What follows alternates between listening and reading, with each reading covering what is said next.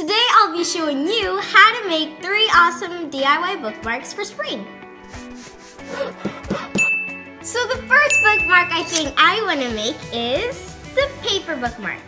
It's simple but one of the best ones. So first I'm going to start off by putting some super colorful dots all over the bookmark.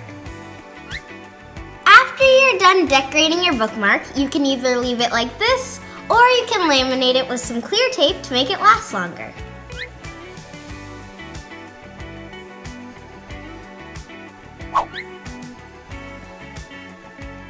On the back of this foam sheet, I measured out how long and big I wanted my bookmark to be.